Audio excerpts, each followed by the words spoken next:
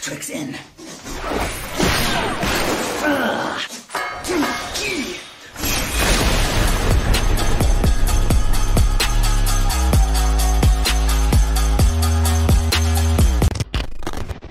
Alright, how's it going, everybody? It's going to be a T guide for BJ and CC. This will be BJ meaning Brute Justice and CC meaning Cruise Chasers. So we're going to be talking about the LPDU strats. If you want the Discord server for LPDU, it is down in the description below. You should be joining that if you want to run through some LPDU strats with Light Data Center.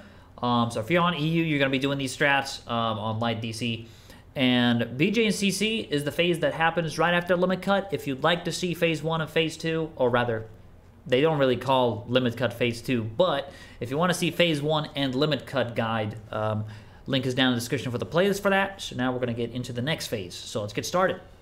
First off, I just want to say there's a lot going on here in this phase, and so bear with me.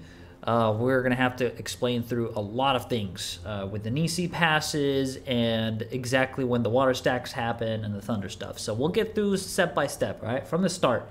So you just finished Limit Cut, right? You're going to head to the middle after the 8th blast happens in the middle. You're just going to immediately walk in after the middle explodes on the 8th AoE. You do your AoE rotation, whatever, and for Ninja, I just put Duton. And after I put Duton, I prep Suton until the boss becomes targetable. If that's for any Ninja players out there. The first thing you're going to do here is you're going to spread out inside the inner circle. I'm going to emphasize this right now. And here we have the picture of exactly how the spreads are going to look. If you see here, I'm going to zoom it in some more, just so it's very, very clear. You see this cogwheel here? You're going to be inside the cogwheel, spreading in Nisi positions. All right? Melee DPS are up here. Range DPS are down here. West and east are the healers. North and south are the tanks. I'm going to be showing this in the LPDU toolbox. And here they are. This is your default spreads for basically the Nisi spots. So consider this as the Nisi spots. You're going to be using those. Don't spread out like they are in the picture. Go in the inner circles, right? So the best way to remember this is look at A marker, use A marker as north, and then just go to your position. Very simple. After you spread in those positions, you're going to be focusing BJ. Melees will always focus BJ after they split. This is a split strat, meaning that the main tank will pull BJ north, and the off tank will be pulling Cruise Chaser south. So the Cruise Chaser is going to be south after all this is done, right?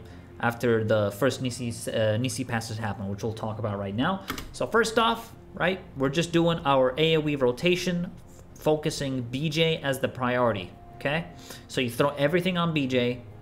So I'm doing my AoE rotation. I got my Tenchi Jin AoEs, and we're just pumping damage. We're all going to be getting debuffs. You look at the party list here.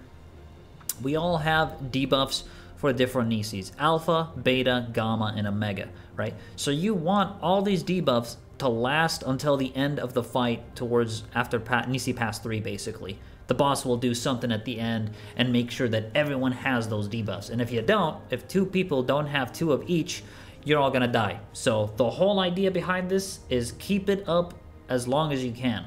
So right here I have Omega, and you can see it only lasts a few seconds, like 32 seconds left already on this. So what we do here is as the cast link up happens, you're gonna be hearing a very distinctive sound of the chainsaw, or you can call them the chakrams if you wish. So here's when you move out, okay? You're going to be in here, and I'm going to put the volume up so you can hear the chakram for yourself. So right here, when it says link up, I want you guys to hear the sound effect of the chakram. Flawless first try, up until the exoplane. You heard it? Right there. It goes... When it makes that noise, it means you got a dip. Furthermore, you can look at the enmity list.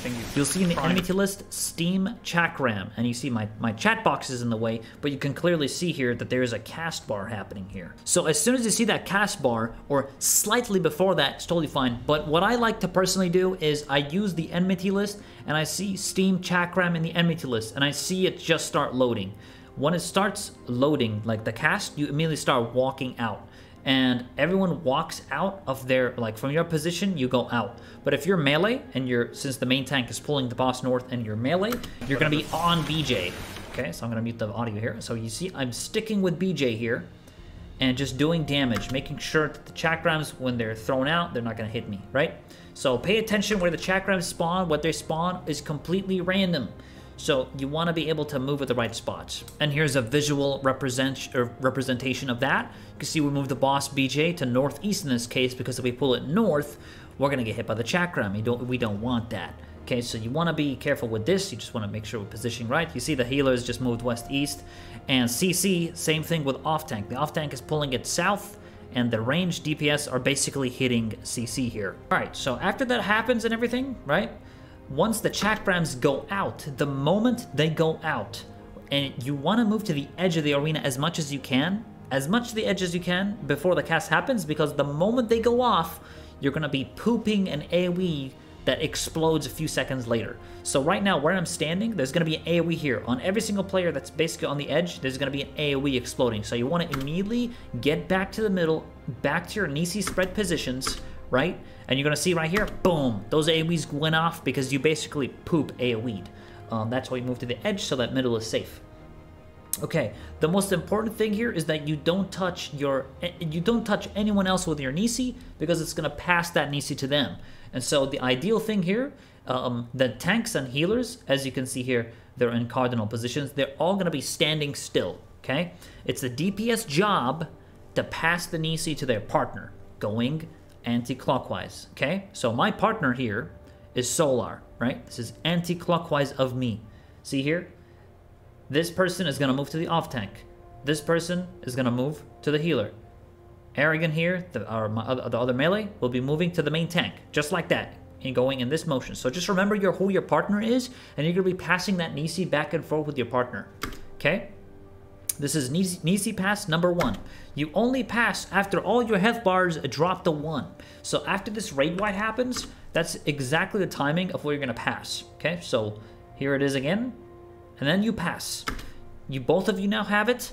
Now, as long as you don't touch anyone else of a different color, you're good. So both of us here right now have Omega, right? Both these people have purple. Both these people have blue. Both these people have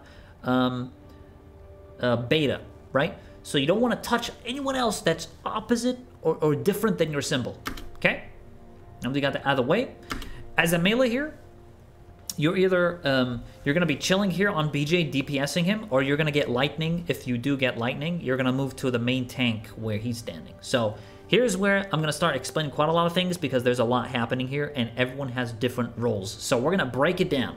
Okay, so here in this example, we have water lightning going off, okay? And so essentially what this means is this Dragoon had lightning.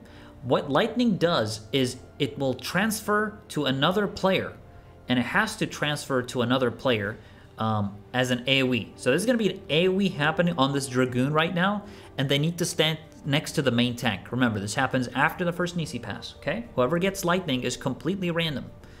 And so the lightning will head to the BJ tank, and you're going to stand next to him.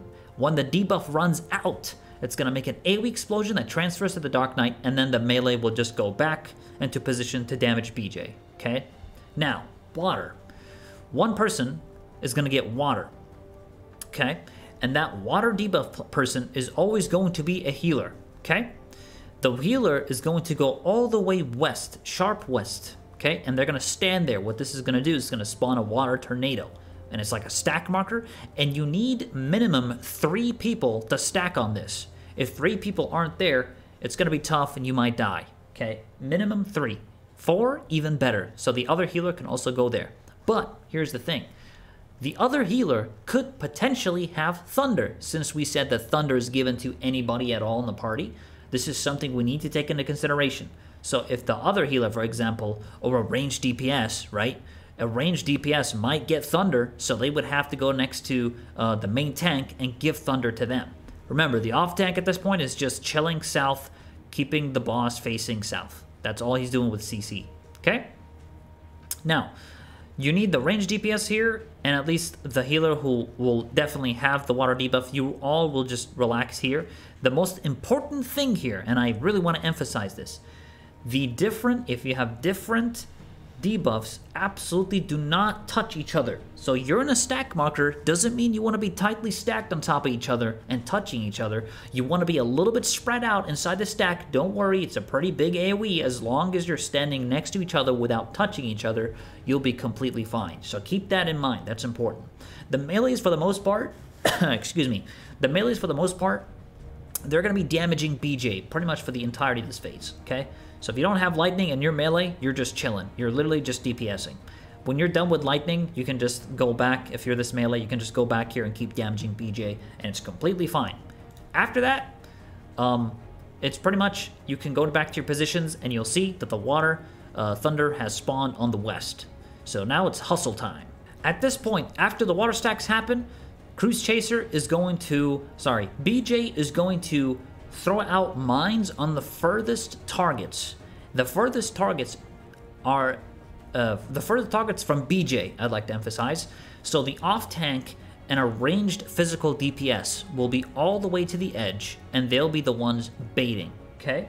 So keep this in mind. These two here, they're baiting the mines from BJ, which is like a missile, right? And that's basically the simplest step, really. You do that right after the water stack happens. The water stack happens, you start moving, and you start baiting. The rest, just damage BJ. Ranged DPS can damage CC if they want, but melee is always on BJ. Okay? And also keep in mind, as a reminder, the main tank has Thunder. Remember this.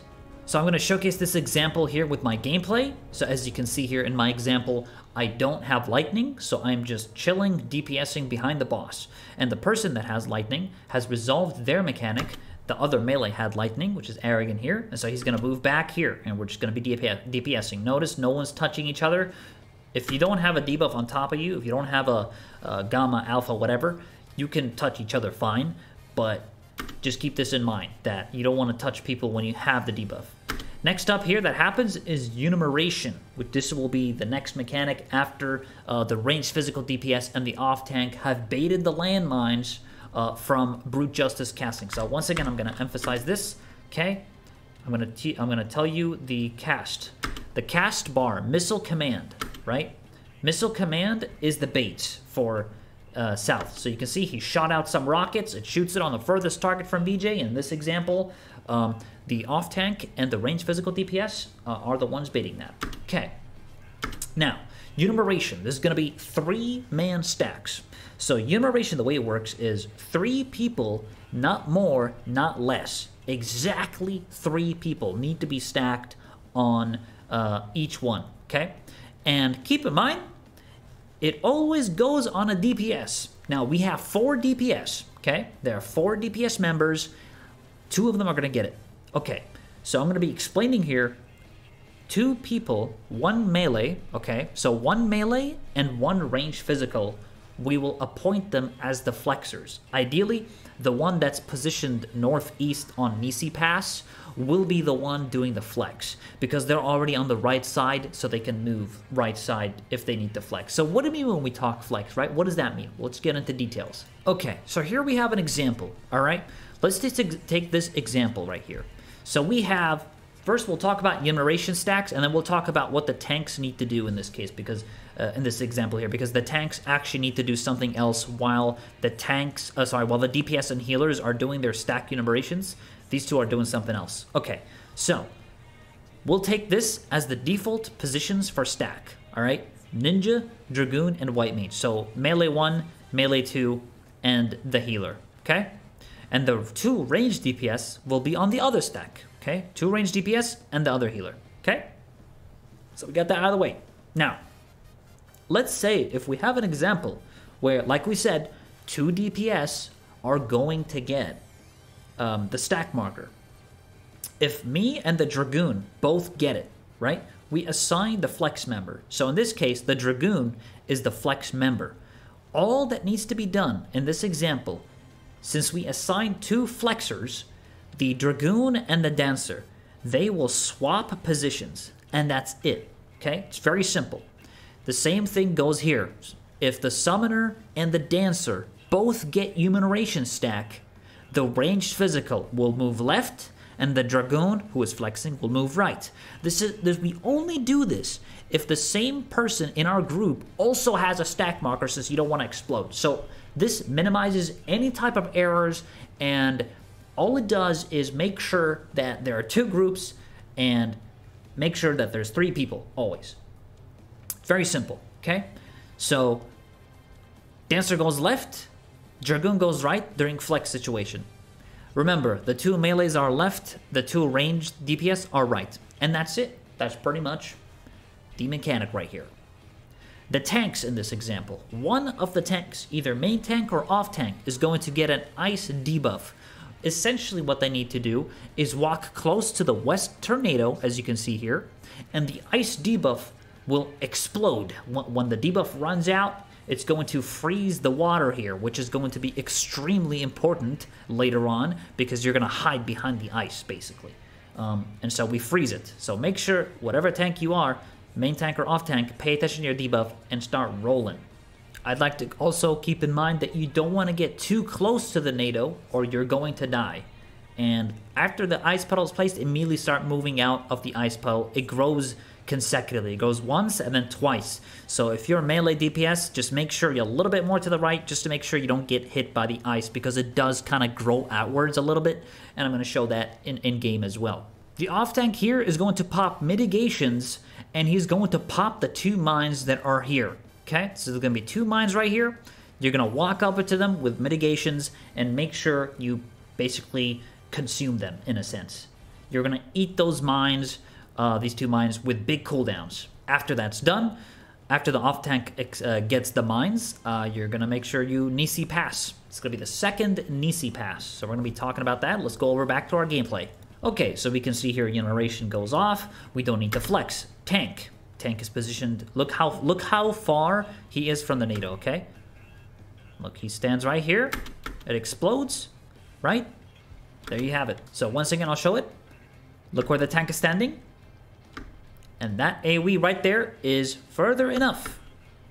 And it will freeze the ice. As you can see, the water NATO became an ice there. Okay? Huge. As long as you stand northwest, you're good. Just make sure you're not too far, but not too close. So enumeration goes off here, right? After the enumeration goes off, after the stack markers go off, immediately begin Nisi passing, okay? So the same partner you Nisi passed with on the first Nisi pass, you're going to pass to them again, okay? So in this example, I'm passing it with my teammate Solar, who I passed in the first Nisi pass. Everyone's going to be doing the exact same thing. Same with the off tank. Off tank and south side. Whoever passed with the south person will go south and give them the Nisi pass. Okay, so that's it. As you can see here, the ice is expanding, so I move a little bit to the right, make sure we're fine. The tank now, the main tank, is just doing shit at north. That's all they need to do.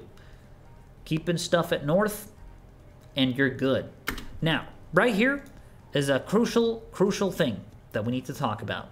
Let's head over to the toolbox. After the second Nisi pass, okay, the healer that had the first water, right? The first water, he basically got the water debuff and went to west. The healer with the first water will share the lightning with the tank. So remember how we said we passed the first lightning to the main tank?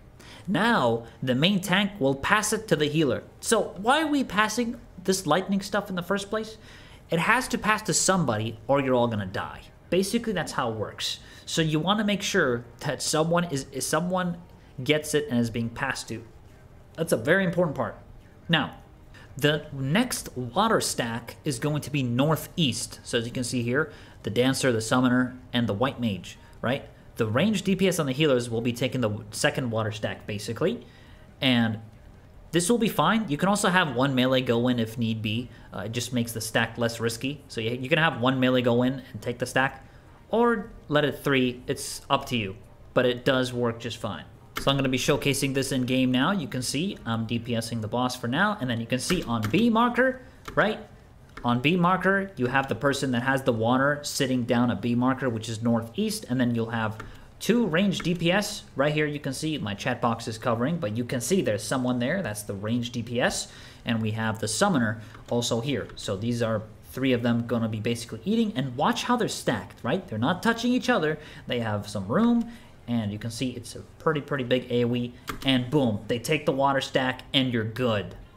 Next up is going to be Verdict, right? So here we go. This is going to be third Nisi Pass coming up, and I'm going to go through this step by step. So, we just finished second Water and second Lightning, okay? We just finished that. Right after that is going to be CC Shield plus Flare Thrower.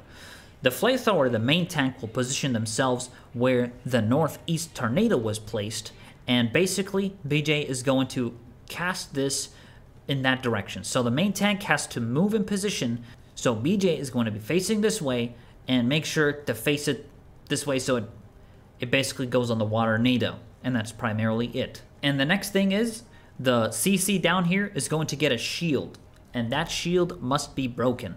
The ranged DPS and the off tank will be focusing the shield, as well as the healers. They can focus the shield as well. The melee DPS will continue to damage BJ during this. Now, here's the most important part, the third Nisi Pass.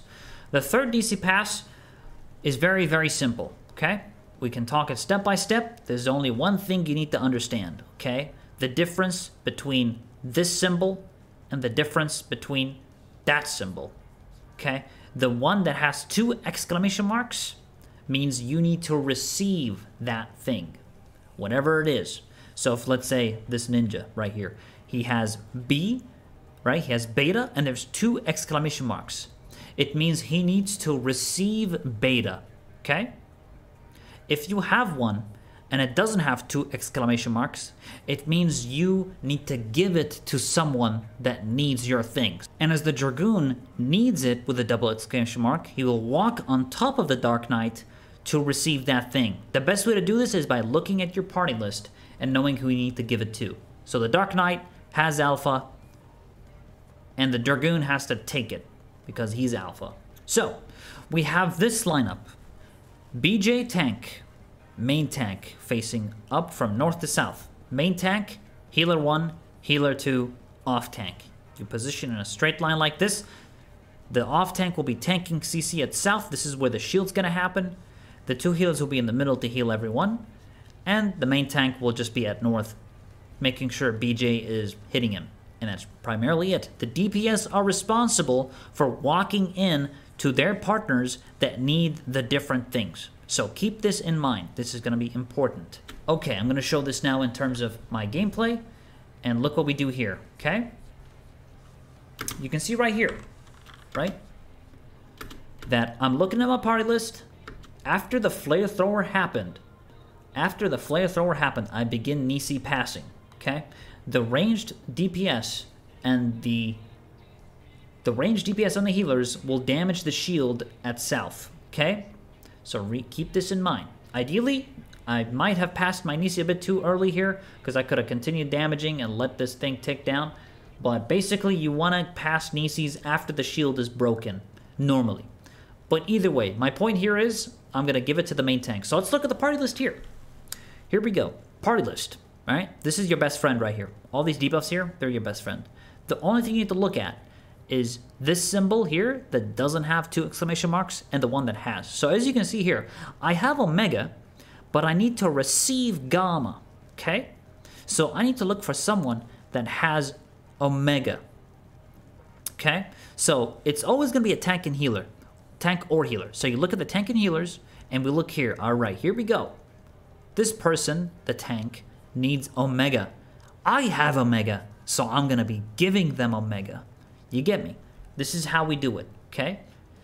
It can also be the other way. The tank healers could have the thing, and then you would get that thing from them. The DPS are always the ones moving, basically. That's all you need to know, okay? So this example here, I'm going to walk to the main tank because they need Omega, the thing that I have, right? Ignore this Gamma here that has 2 exclamation marks right now. If you have 2 of those debuffs, it means for the last set, you're going to be doing this, which comes after, okay? This is after third Nisi pass completely, okay? So I walk on top of the tank. I give them the thing that they need, that they have to receive, which is Omega. So now they have Omega. And now I'm chilling, DPSing the boss, and then I move over to the Water Lightning that happens at northeast. Now, one melee has to actually be here. The other range DPS cannot do this, or one healer. So basically, you need to be northeast here. at least 3 or 4, right? So we have Arrogant, my other melee, he's coming in with a stack, okay? And there you go. Now you can see here, when you take a water stack, right? You cannot stack there again. So last time, who had water? The Sage had water. This Sage is currently not in the stack because if he is, he's gonna die. He has a water debuff that doesn't allow him to take another water stack. Okay? So keep this in mind. So the melees can position here with the 2 ranged DPS in this example. Okay? So remember, if you had second water rather, as the debuff, you're not gonna be able to, you see, water resistance down. Cannot take another water. That's it. So we take that. Boom, bada boom. Just like that. I'm going to be showing this now in the toolbox. Here's the 3rd water lightning. You'll see that the summoner here and the melees and the healer, they can take it. See the dancer in this example? The dancer in this example is just going to be damaging Cruise Chaser. He's chilling. The dancer in this example has water resistance down, so they cannot take this water stack. Okay? And the main tank is just tanking north, and that's pretty much it. The mechanic resolves like this. After this happens, and you're done with that, okay, look at where the healer is, right? Remember the first person that placed the water west, took the lightning off main tank, right? Now, they're going to go south towards the off tank, and they're going to give them the lightning debuff. So, this lightning healer will be going to the Cruise Chaser tank. And that's primarily what you got to do here, okay? So remember, if you're a healer and you get the first water, you have pretty important role, right? You have to go west, then north, then south, depending on the positions that you need to go, depending on the phases. So remember this. Remember your moves. And after 3rd Nisi pass, your move is to go southwest. If you had the first water, you're going to be going southwest to the off tank. That's primarily it. Next up is lineup, the final lineup. We're going to be calling it BPOG, okay? BPOG is basically blue, purple, orange, green, okay? So if you're blue, you're going to stand all the way to the west here. If you're purple, over here. If you're orange, which is beta, over here. And if you're green, which is omega, all the way to the edge.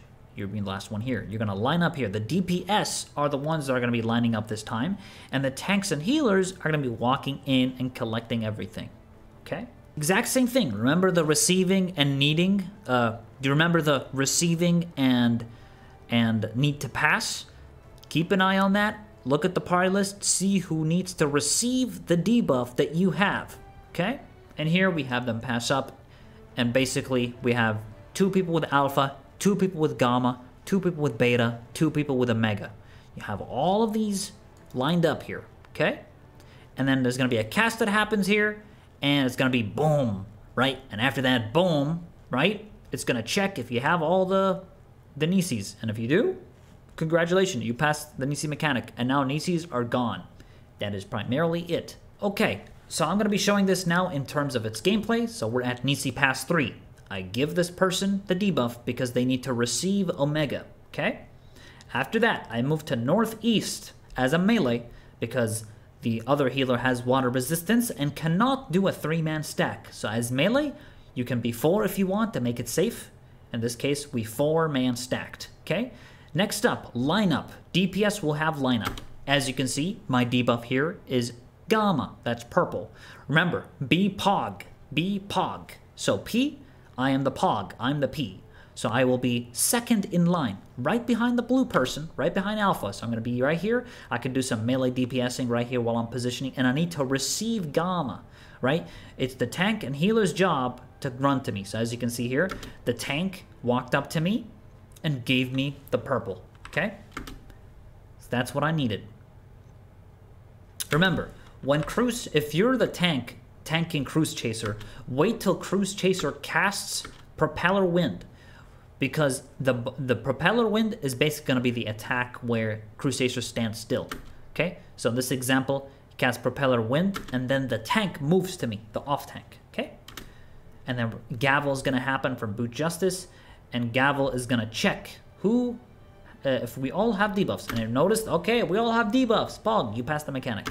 Now, after this, it's fairly simple. You're going to be focusing Cruise Chaser. You're going to be DPSing Cruise Chaser pretty hard here, unleash the damage, and the goal is to kill them both at the same time. So because Cruise Chaser's health bar is lower, which it usually will be for the most part, you're going to be damaging Cruise Chaser. But you don't want to kill it, okay? So as you can see, I swap targets here and I hold. But we do end up killing it at 0.1%, so here we kill it. And then right after this mechanic happens, we kill Brute Justice and it's dead. Because we did a lot of damage. And that is primarily the entire phase. That is primarily the entire phase for BJ and CC. So here it is. This is the final lineup and everything. The tanks give it to the people that need to receive. And then after that, BJ is going to jump on the furthest player. So in this example, right, the physical range will be the one doing this, right? So after the lineups happen, okay, after lineups happen and verdict happens and you no longer have alpha, beta, gamma, omega, you no longer have these debuffs, the physical range DPS is going to go all the way east, right, to bait BJ jump. And remember, BJ targets the furthest person in that case, and everyone else is literally just going to be on CC.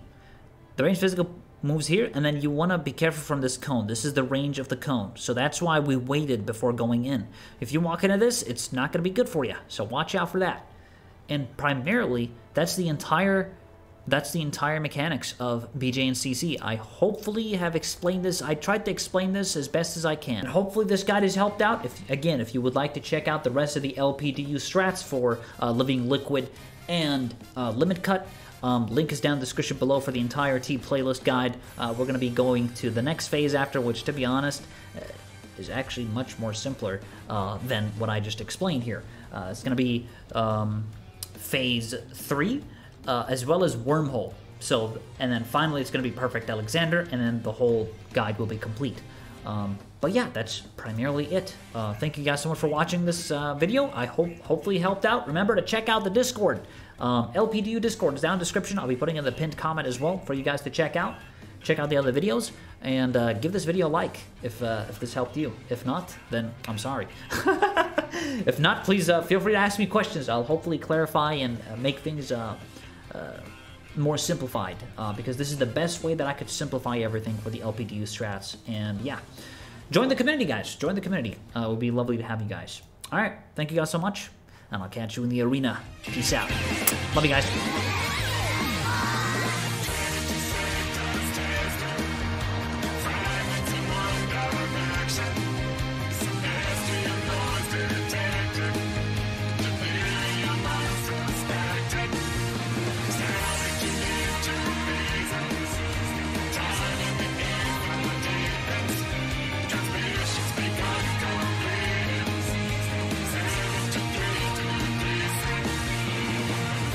Oh my God!